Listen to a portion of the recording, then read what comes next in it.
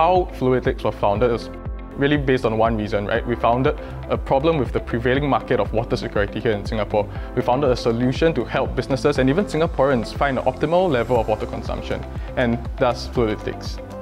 Enterprise Singapore provided us a mentorship program whereby a monthly review with our mentors really helped advise us and provide us with the right connections for our business to execute in the right direction as well as to grow in the right way. For an entrepreneurship journey, it's always filled with failures, but it's actually through these failures where you'll be able to learn and to actually slowly build up a successful company in the future. So to really sum it all up, if you have an idea, just go for it, and whatever happens, never ever give up.